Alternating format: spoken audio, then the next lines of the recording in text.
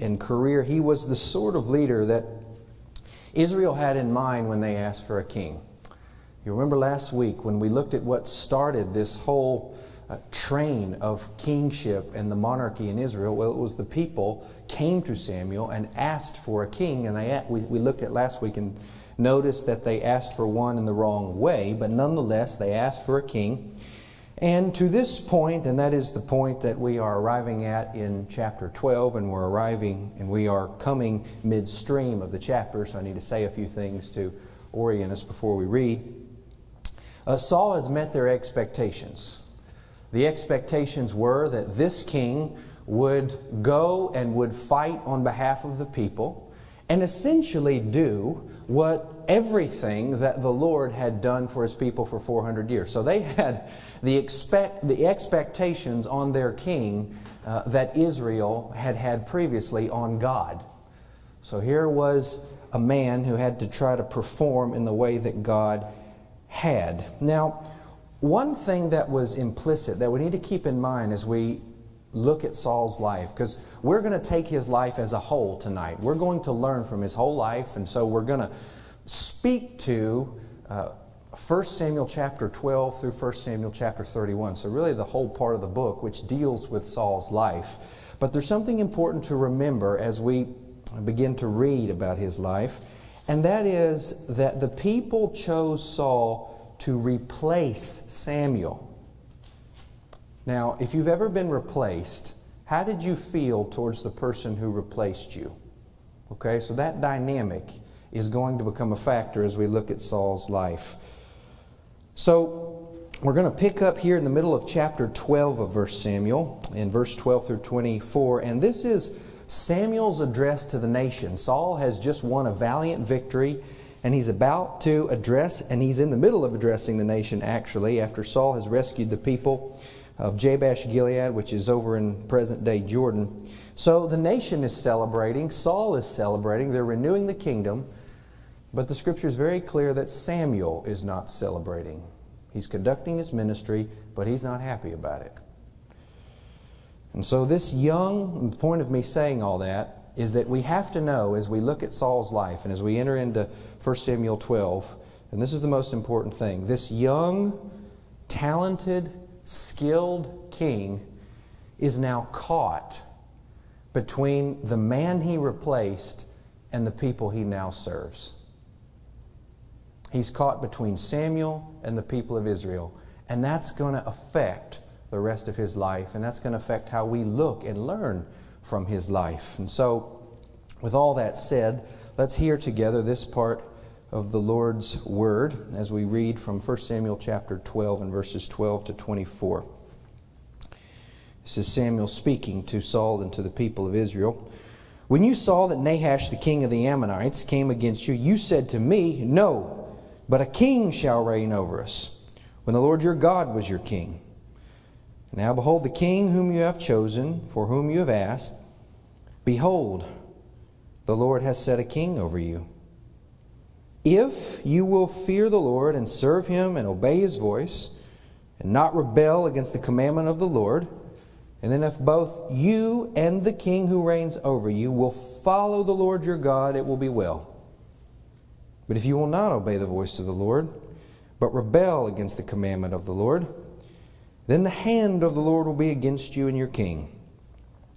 Now therefore, stand still and see this great thing that the Lord will do before your eyes. Is it not wheat harvest today? I'll call upon the Lord that He may send thunder and rain, and you shall know and see that your wickedness is great, which you have done in the sight of the Lord, in asking for yourselves a king. So Samuel called upon the Lord. The Lord sent thunder and rain that day, and all the people greatly feared the Lord and Samuel. And all the people said to Samuel, pray for your servants to the Lord your God, that we may not die, for we've added to all our sins this evil to ask for ourselves a king.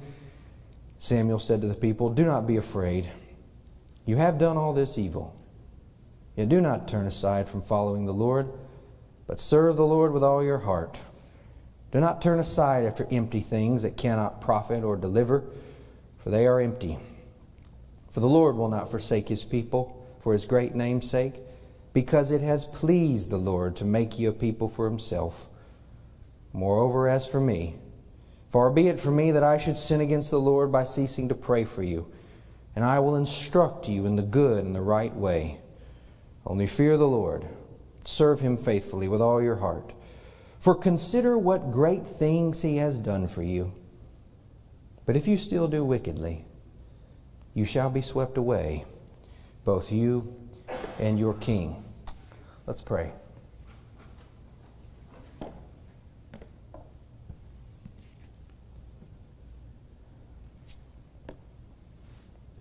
Father in heaven, we pause to thank you again for every part of your word. We know that it takes a whole Bible to make a whole Christian, that we must sit under the entire counsel of the Lord if we are to know the full will of the Lord, the full revelation of God. And so, Father, we thank you for this part of your word. We thank you for this history that you have inspired, and you have given it to us for our learning. And so I pray that your Holy Spirit, who inspired these words, would come tonight and would minister to us in a special way the lesson that you would have us learn from this first king of Israel. And so, Father, would you make the words of my mouth and the meditations of all our hearts tonight to be pleasing and honoring in your sight, O Lord God, our rock and our Redeemer. In Jesus' name, amen. Well, when I was a senior in high school, it's getting to be a few years now actually, when I was a senior in high school, there was a young man that I grew up with who was tragically killed in a car accident in March of 2005. He was in a coma for 4 days. He was leaving a friend's house, and he had been drinking. Though we don't know whether or not he was under the influence when he was driving, we do know that he was drinking. And he hit a tree, and he wasn't going very fast, but he hit a tree in just the right way that he was in a coma for 4 days. And I remember having known this young man my whole life, and it was as though the minutes were hours and the hours were weeks, and the days that passed seemed like months when we were waiting to see whether or not he would survive. But 4 days later, he passed. And I remember being 17 years old and coming face to face with death in that way. And I'll never forget his graveside service. He was 17, and it was a rainy March afternoon, and there were friends and there were family, most of whom I don't think knew the Lord. And for that reason, it was hysteria. I have never been to a funeral like that since. It was sheer hysteria. Here's a 17-year-old boy who's gone, and just the utter tragedy of the whole thing was stunning, really, as I look back on it now, some 15 years later. But I look back on that, and I see the same thing as when I look at the life of King Saul. I see a tragedy. I see a tragic life. Now, as we're looking at the life of King Saul, one thing we have to recognize is that it didn't start out tragic, but it certainly ended that way. As I said when we read the scripture, here's a young, courageous, gifted, seemingly devout man who ends up having a tragic death and end to his career. He had about a 10-year reign. In the latter years of it, we know that he suffered from severe depression, that he was overcome by intense jealousy for the man who would eventually become his successor. He lost his faith. I mean, preceding the battle where he would lose his life, he consults a witch, and he deals with the dead. So he's lost his faith. And he died an embarrassing death. King Saul was actually, he was dismembered, and the parts of his body were sent out to different parts of the land, and it was an embarrassing death. But the point of all that is we have to deal with this fact that Saul's story is in the Bible, And God wants us to learn something from it. God wants us to learn something from this tragedy of Saul's life. And so the way we do that is I think we have to ask ourselves this question. How could Saul's life not have been a tragedy? What would have had to have happened? What would Saul have needed for his life not to have taken this tragic trajectory that it could? What would this friend of mine have needed as he was a 16, 17-year-old boy? What did he need for the end of his life not to be tragic? And the answer is actually very simple, and this is what we're going to concentrate on tonight. And that is devout friends. That's what King Saul did not have. And as I look back on this friend's life, he didn't have devout friends. He had all sorts of acquaintances and friends, but he didn't have devout friends. And by devout, I mean friends that are first and foremost devoted to God and then devoted to their friend. And I think that's the lesson that we take from the life of King Saul, is that God might very well have us to intervene in someone's life. I guess the point of what I'm trying to say is that God is teaching us through Saul's life that somebody out there needs you to be the kind of friend that Saul did not have. So what we're going to do is we're going to look at 3 episodes from Saul's life. And we're going to ask ourselves the question, what would a devout friend have done in each of these episodes? And what we're going to do is we're going to take those lessons from each episode, and then, Lord willing, we're going to go and be that devout friend for somebody, so that you don't have to attend a funeral like I did, where a young person's life or an old person's life ends tragically because nobody, no Christian, intervened. And so that's how we want to take Saul's life in. And so, as we look big picture here,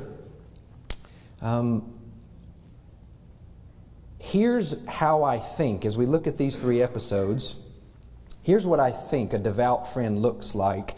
And what if a devout friend had done these things to Saul, here's how I think things might have gone differently. So the first thing a devout friend could have done for Saul was minister the Word of God to him in the specific situation that he's in. And we're going to look at an episode in chapter 13 of 1 Samuel to see that. To minister the Word of God in the specific situation that Saul was in. Then we're going to flip over to chapter 15 and take one scene, verses 1 to 34. We're going to look at it as a whole and say, if a devout friend had come to Saul and given him wise counsel. So Saul had to make a very calculated decision, and he made a bad decision. But if he had had a devout friend that would come in and that would say, Saul, let me give you some wise and helpful counsel, then his life may not have taken the course that it did. And then finally, and we won't say as much about this, but chapters 16 to 31 deal with Saul's jealousy over David. And that ends up dominating his life. And what he had to have was a friend to come in and say, and deal with the deepest issues of Saul's heart. He needed a friend to deal with him on that level, and he didn't have it. So that's what we want to do. That's how we want to take in Saul's life here. Okay, so first, seeing that had Saul had a devout friend to minister the word to him, his life might not have taken the trajectory that it did. So let's look at this first episode. So we're looking at 1 Samuel chapter 13. We're going to take this really in sum. And so I'm going to summarize for you the first 8 verses of chapter 13. Saul's been king for 2 years. And we know by now as we read the book of 1 Samuel that these people from what is now Greece, these violent, sophisticated, skilled warriors called the Philistines, have been a perennial threat to Israel for several centuries, and they would continue to be a thorn in Israel's side all the way throughout King David's life and reign as well. Now Saul's son Jonathan has just won a victory at a town called Gibeah, which is very close to Jerusalem. And now the Philistines have done what aggressive armies in the ancient world do. They regroup. So they've gotten 30,000 chariots, 6,000 horsemen, and it started to encamp about a quarter mile away from where Saul's forces are. And Saul's army is scared. And so they start to flee. Now, you're Saul, okay? He's a real human being. He's in a real situation. He has been hired to fight a battle just like this. They chose him to replace Samuel to go and fight his battles. And now the very thing that he needs to do what he was hired to do, namely an army, is leaving him. They're scared. They're frightened. He's bleeding soldiers. It's like being a soldier in combat and bullets are falling out of your pocket as you're walking. That's not a good situation to be in. And so we come to verse 8 of chapter 13, where Saul decides to wait for 7 days. Now these 7 days were appointed by Samuel. Samuel said, you wait 7 days, and then I'm going to come to you at Gilgal, and I'm going to offer the sacrifices. Now when you did that at wartime, that had a way of rallying the troops to say, look, the Lord your God is with you. Go into this battle, you're going to win. So, we know that from chapter 10, verse 8, that Samuel told him to wait. Now, for some reason, Samuel waited beyond the length of the 7 days to come to help Saul. He said wait 7 days, then I'll come. Well, 7 days pass, Saul's bleeding soldiers, and there's no Samuel. Okay? Now, we don't know whether Samuel did that on purpose so that Saul would fail. Remember, Saul has replaced Samuel, so there's probably a little bit of jealousy there himself. So, you're Saul. This Philistine army is an earshot away, 30,000 chariots, you're bleeding soldiers, you don't know what to do. Now, you got to make a decision here. And here is where Saul needed a devoted friend. Here's where Saul needed somebody who was devoted to the Lord and devoted to help him. Because here is what Saul decides to do. Saul says, bring to me the sacrifices. I'm going to do what Samuel used to do. And he offered up these sacrifices. Okay? Now what happens next is tragic in the fact that Samuel comes, Saul confesses his wrongdoing. He says, I got nervous, I got afraid, you didn't come. And to me it sounds pretty honest. If you look in verses 10 to 12 of 1 Samuel 13, to me it sounds pretty honest, where he confesses his sin. He said, I didn't know what to do, please forgive me. And so we hear Saul speaking in chapter 13, and it sounds like a young king who needed the help of a good friend at a very, very difficult time. Now, what's shocking to me is that Samuel had an opportunity to be that friend. Samuel had an opportunity to show up on time and to tell Saul, I know you're afraid. I know you're afraid. This is a frightening situation. You're a young king. You've been put in a very, very difficult position. But whatever you do, don't transgress the word of the Lord. Samuel could have done that, but he didn't. He didn't. And this is what he says to him in verses 13 and 14. Samuel says to Saul, you've acted foolishly. You haven't kept the commandments of the Lord your God, which He commanded you to keep. God would have established your kingdom over Israel forever. But now your kingdom's not going to stand. The Lord has sought a man after His own heart. A man who will do what the Lord commands him. And He's going to lead the people of Israel. And He's going to keep what the Lord has commanded him. So, I want us to think here for a second, because that episode had the effect of crushing Saul. I mean, imagine if you heard that. You're a young king and you've just been told you have failed and you're going to be nothing but a failure. So, what we want to do is look back and say, what would a good friend have done? What would a devout friend have done to a man or a woman who's in a situation that is very difficult, very complex? There's ego involved, there's sin involved, of which it is not your fault, and yet you have to make a hard, life-changing decision. What would a good friend have done?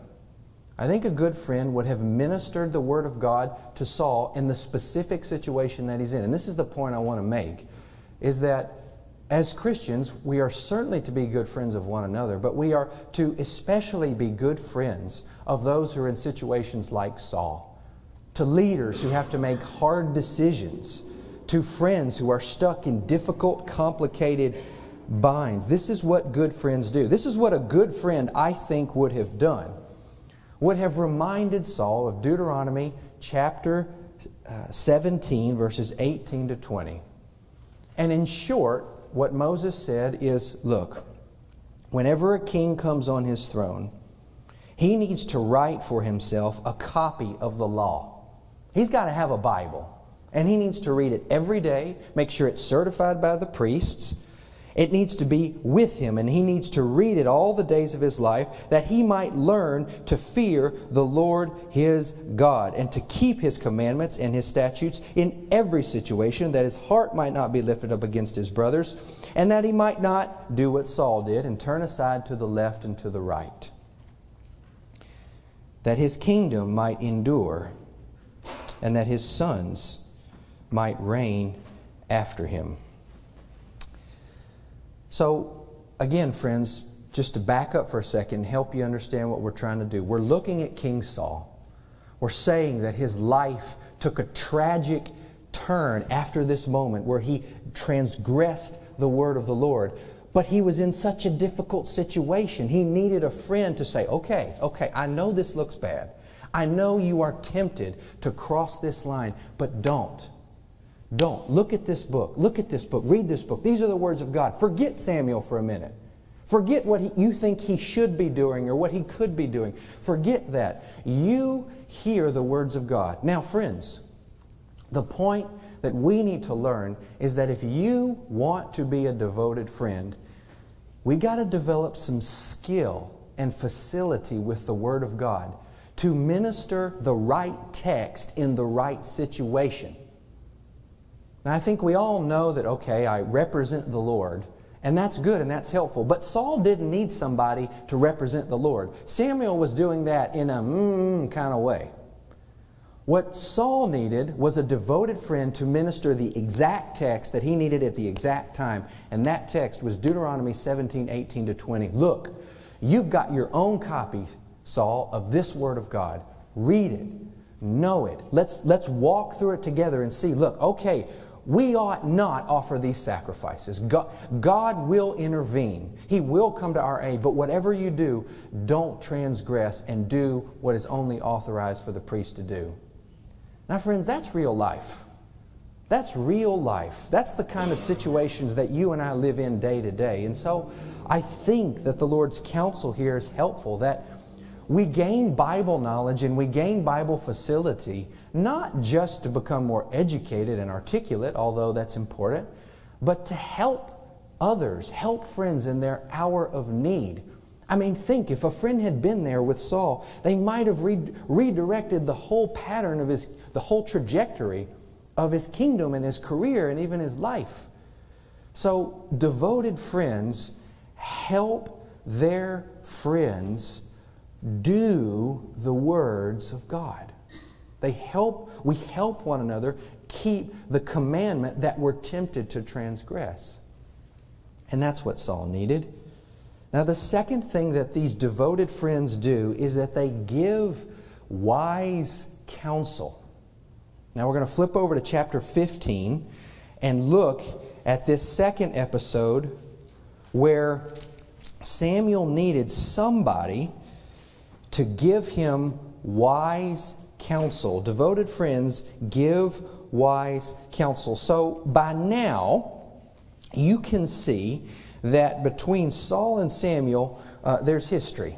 There's tension.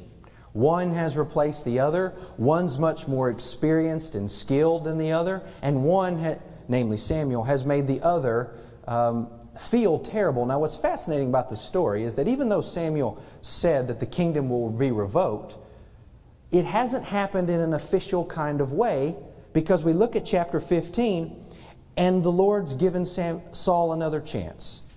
He's given Saul another chance. Samuel comes to Saul sometime later, and this is what he said. And you can almost see Samuel saying this begrudgingly, as there's this unspoken tension between Saul and Samuel. He says, "The Lord sent me to anoint you king over His people," over Israel. Chapter 15, verse 1. "And now, hear the voice of the words of the Lord.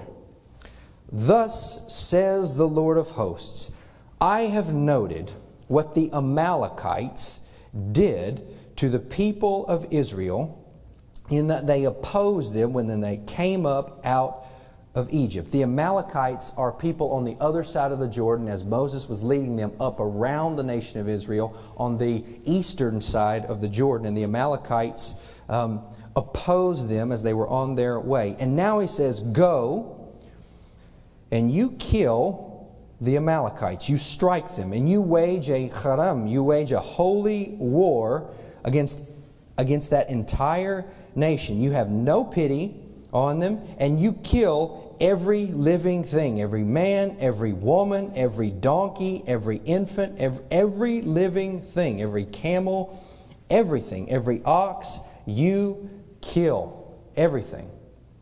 Now, here's the moment where I think a good friend could have entered in to Saul's ear and come to him at that exact moment, because the rest of the chapter will chronicle how Saul prepared for this war, conducted the war. But you can almost sense, can't you, Saul doing it in kind of a begrudging kind of way, almost looking for a way to spite Samuel and to find a way to do what Samuel said, but not to let him know who's really in charge. That's what Saul's tempted to do. Now here's where I think a good friend could have come in and given Saul some good counsel. And here's what I think that counsel would have sounded like. "Saul, don't confuse the Lord with His servants." Saul, don't confuse the Lord God with Samuel. Yes, the Lord God speaks with Samuel. Yes, Samuel is flawed. Yes, Samuel may have intentionally not come to your aid on purpose so that you would fail. Yes, he may have done that. And he was wrong, Saul. He was wrong. But don't confuse the words that come from Samuel's mouth with Samuel. His words are the Lord's words. And so you obey His words not because you like Samuel, but because you love the Lord your God. You separate the message from the minister. Now, how helpful is that? How helpful is that to hear? Because here's what a good friend would have said. "Saul, do not let a personal quarrel interfere with your personal piety. Don't let your riff, your beef, your antagonism with Samuel interfere with your devotion to the Lord. Because if you do that as king, it's going to be devastating. For better or for worse, Saul, you're in a position where there is zero room for error, because your decisions affect the whole country. So don't make a devastating decision just because you're mad at Samuel." But you know what? Nobody told that to Saul. Nobody was there to get in his ear and say that. He had no friends that we know of. And so, that's not what happened. Saul didn't keep the Lord's command. He took some of the sheep for the people. He took the best of the livestock, and he didn't kill Agag, the king of the Amalekites, as the Lord had instructed. Now, did he do it to spite Samuel? We don't know. We can speculate that he did, but we don't know. Maybe. But he didn't keep the Lord's command. And so that takes us to verses 17 to 19 of chapter 15.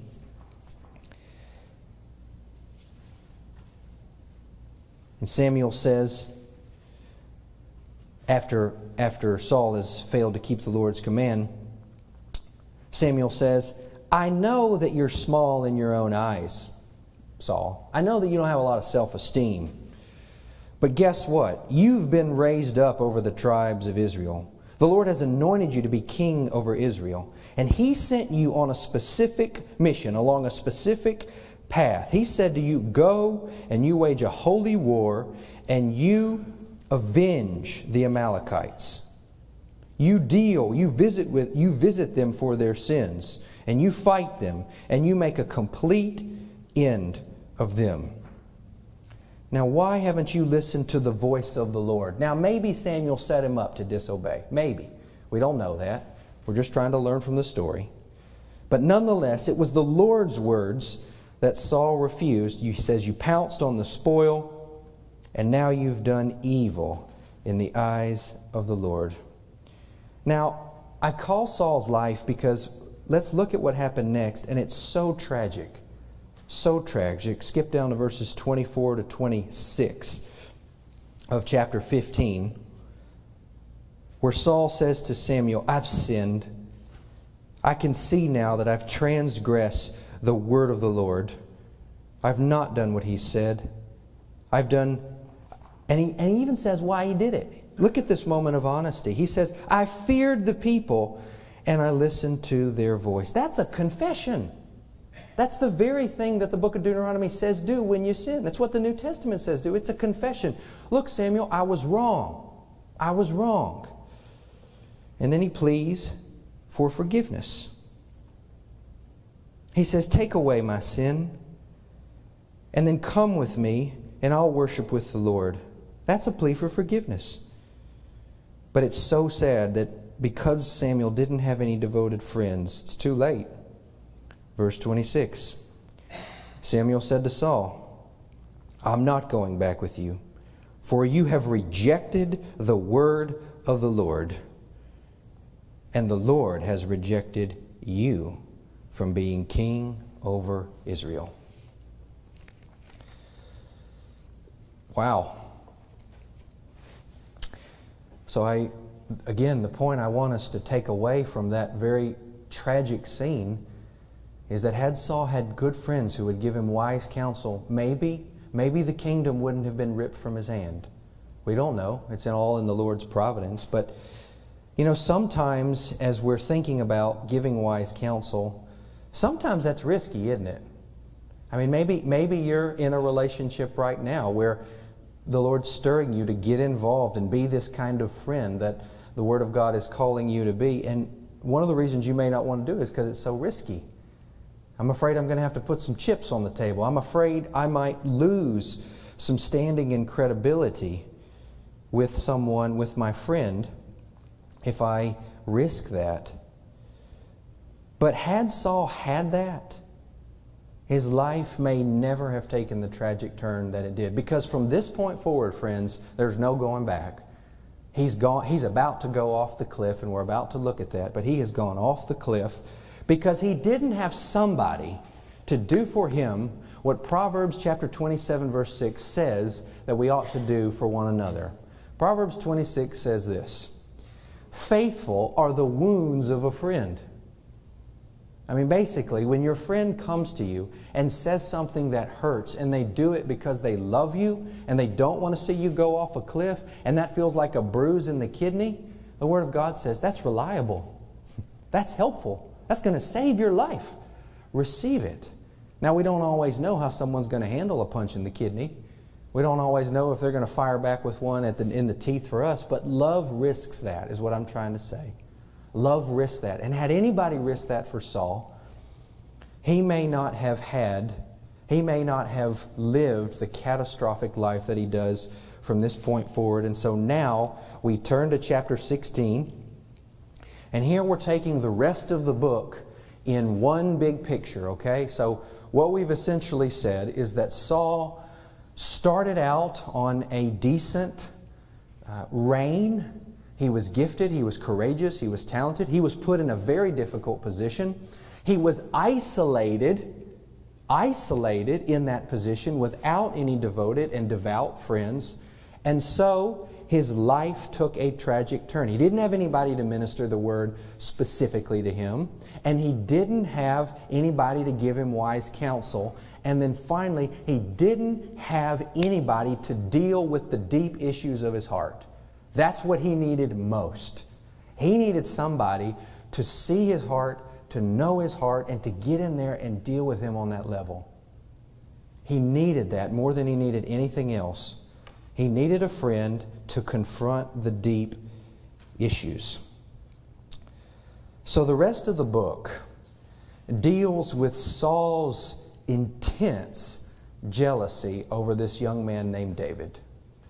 I've heard it said of David that he was the most versatily gifted man that the Lord ever used. And I think that's probably accurate. I mean, David was a phenomenal warrior, musician, poet, songwriter, administrator, warrior, general. I mean, just keep going. He was incredibly gifted and incredibly charismatic. Now, initially, Saul wasn't jealous of David. I mean, David helped him, ministered to him, would play his harp and would tend to his depression as Saul entered into depression. But then this happened. And this is probably the most important episode, maybe this is the most important passage in the rest of the book of 1 Samuel. And we're going to turn to chapter 18 and look at verses 6 to 9. 6 to 9, this will be the last part that we look at together, 6 to 9. So, Saul is on his way back from the episode that we know of as the battle between David and Goliath. So, a battle has taken place between the Israelites and the Philistines in a little strip of land in the Jezreel Valley called the Valley of Elah. So, this is after that episode.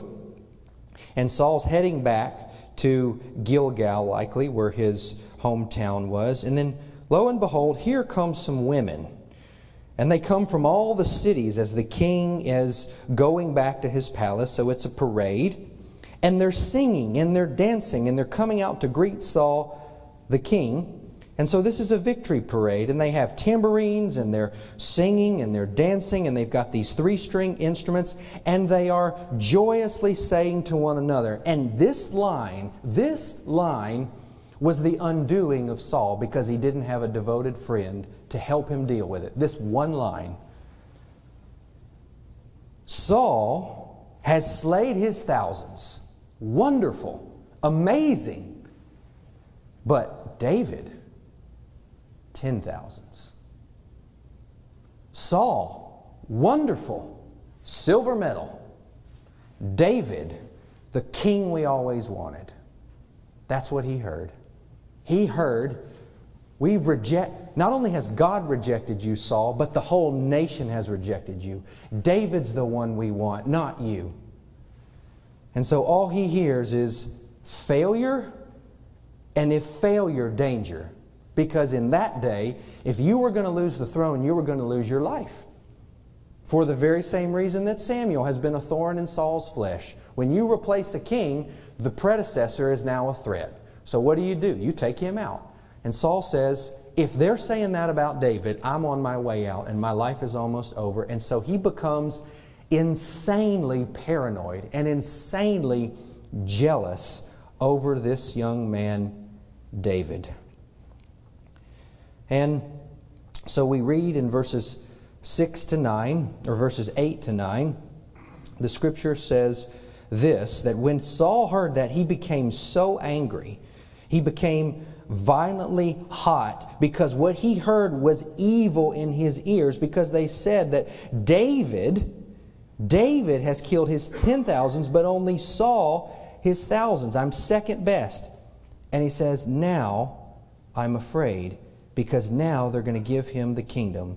And from that point forward, from that day forward, he went after David.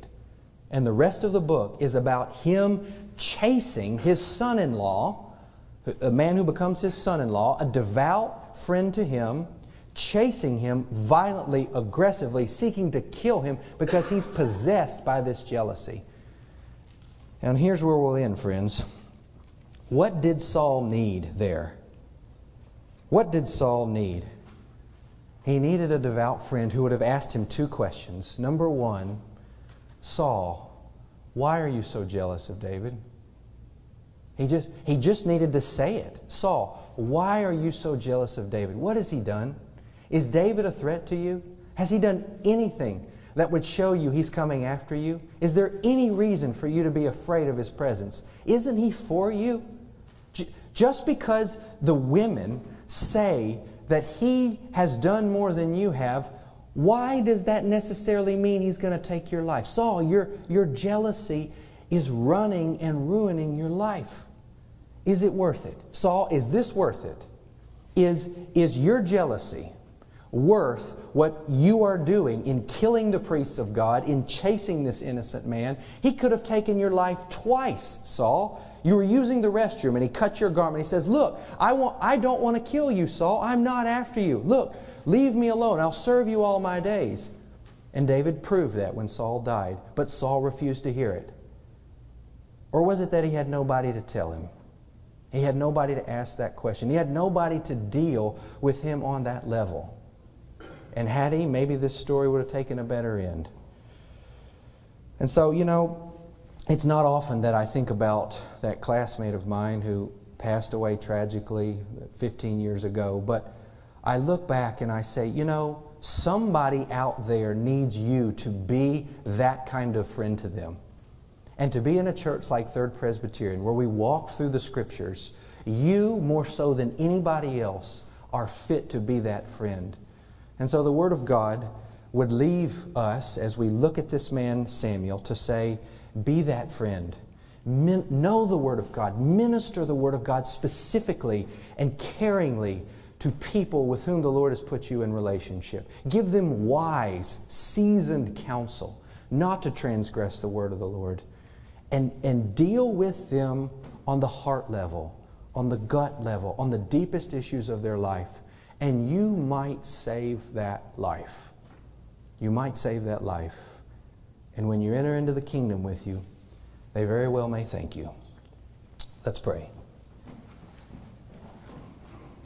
Father in heaven, we've had a tall task before us tonight to take the life of this man Saul in one view. And so I hope, Father, that the lesson has been clear, that we might be around people like Saul right now and not know it. That you might have called us to reach out and to be the sort of friend that King Saul never had, and to be the sort of friend that this young man that I knew growing up never had.